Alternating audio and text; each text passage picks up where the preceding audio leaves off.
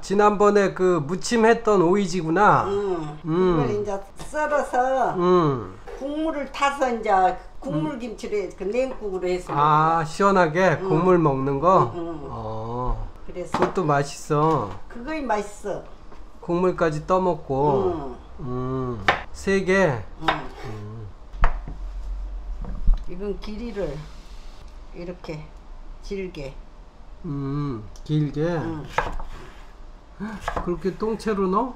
잘라요. 아, 길이로. 그렇게 해서 널찍하게 하려고 그러는구나. 그땐 동글동글하게 잘랐는데요. 그래가지고 이렇게.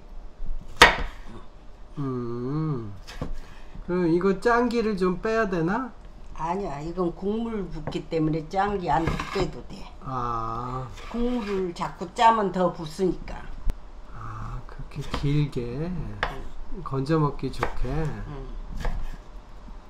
길게 해도 되고 얇게 썰어도 되고 뭐 마음대로겠네. 마음대로 이거는.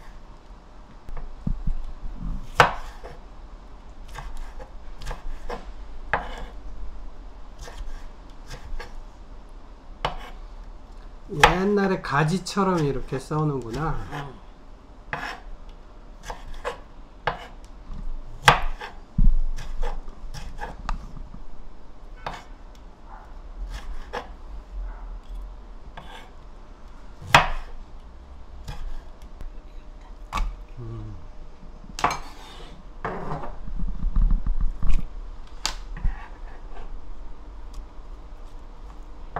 여기다 청양고추를 썰어.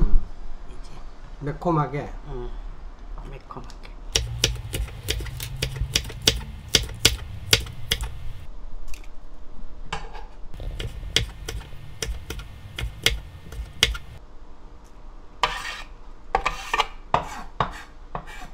이제 다 썰었어. 식초를 새콤하게 만드는 거지? 이렇게 한 스푼 넣어. 여기다가 그래야 빨리 우러나. 물을 부으면 이거 매실을 또 매실청. 이걸로 큰 스푼을 넣어주는구나.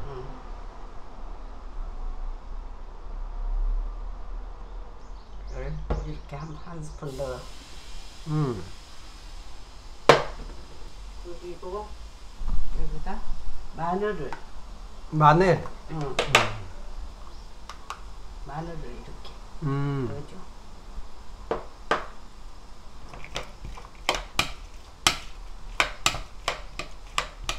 이제 양념이 다 됐어.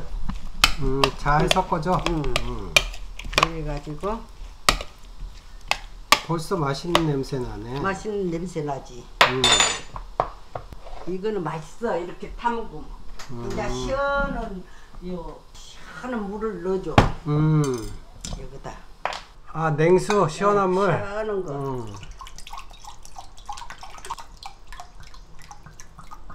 이 국물을 부어줘. 그거 하나 정도. 이렇게.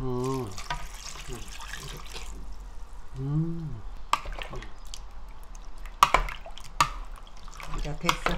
아, 파를 썰어놓은 거. 썰어놓은 거. 파를 띄워. 넣고. 이렇게 띄워. 깨도 넣는 거 같은데? 깨도 넣어야지. 간이 맞아. 깨도 좀 넣고 이제 간을 볼게. 깨. 집에서 농사진 거 이거 깨. 아주 구수한 냄새가 나네. 이렇게 띄워. 누가 농사 졌어? 시골에. 그러니까 확실히 깨가 구수하네. 간 좀 보고. 너무 맛있어. 간이 딱 맞아? 그러면 이제 먹어도 되네? 여기다 담아야지. 맛있겠다. 새콤달콤하겠네.